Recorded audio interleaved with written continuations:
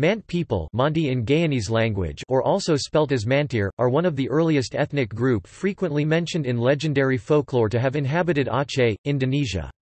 This ethnic group, along with other indigenous peoples such as the Ilanan people, Sakai people, Jakan people, Senoy and Semang, are the ethnic groups that formed the existing Acehnese people today.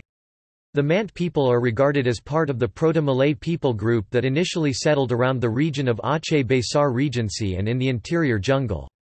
These indigenous people were thought to have migrated to Aceh through the Malay Peninsula. In the Acehnese legend, the Batak and Mante people were mentioned as the descendants of Kawum Li Roitoa, meaning the 300 people, which were also one of the indigenous peoples in Aceh, Indonesia.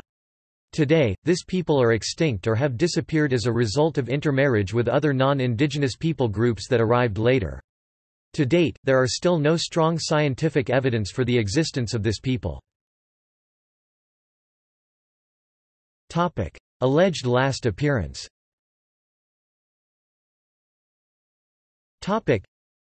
In March 2017, there were video recordings by a group of bikers in Aceh who accidentally saw and recorded a man that was thought to be a Mante tribe.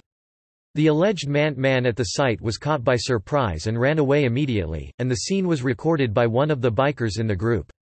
The video recording was uploaded on YouTube and quickly became a viral topic of discussion on social medias and in the news in Indonesia. The spread of the news gained the attention of the Aceh government to dispatch a search team to find the Mante people and examine their real existence.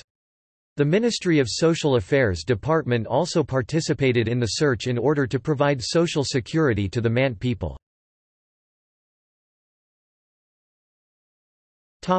References.